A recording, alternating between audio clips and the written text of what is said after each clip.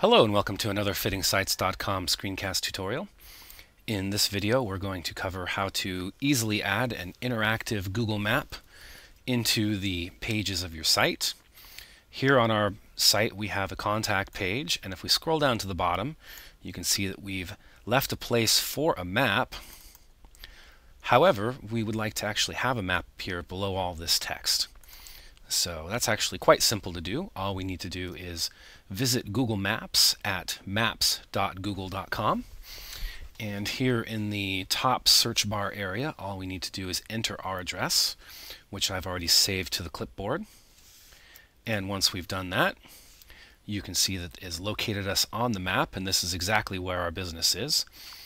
To actually get the embed code for this, all we need to do is click on this link button here at the top right hand corner of the map itself, and clicking on that reveals two little bits of code for us.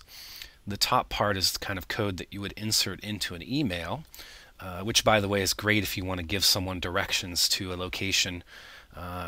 You can just copy this and put it right into your email and make life easy for a lot of people. However, we want the actual HTML code here at the bottom. Now this code is quite long. It's much longer than you can see displayed here. So a simple trick to make sure that you get everything in one shot is to triple click inside of that area. And what that does is that highlights all of the code, even the code you can't see from beginning to end. And then you just need to copy it to your clipboard by hitting Control-C. Once we do that, we go to the edit panel for our page. And here you can see if we scroll down, this is the area we want to add our map, basically at the end of all of the text on this page. And to enter any HTML code into your WordPress pages or posts, you need to remember to first click on the HTML tab in the upper right hand corner of the editor. And of course, anytime you're looking at code, it's a little bit confusing, but all you need to do is pay attention to the parts that you can read. Here we can see the last sentence.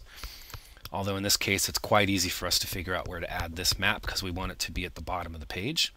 So just click return to go to the next line, and all you have to do at this point is paste that bit of code into your page by hitting Control-V.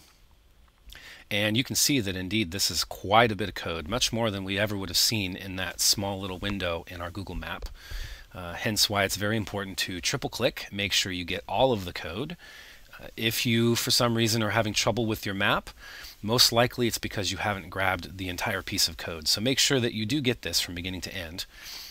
Once we've done that, our job is accomplished. All we need to do is update the page to save our changes, and then click on View Page so that we can now view the page that's in our site. Scrolling down to the bottom reveals that indeed we have added a map to the contact page on our site. And not only that, but it is in fact an interactive map. You can see that we can drag it around. We can zoom in and zoom out if need be. And visitors can even click on the directions link if they want to get directions to your business.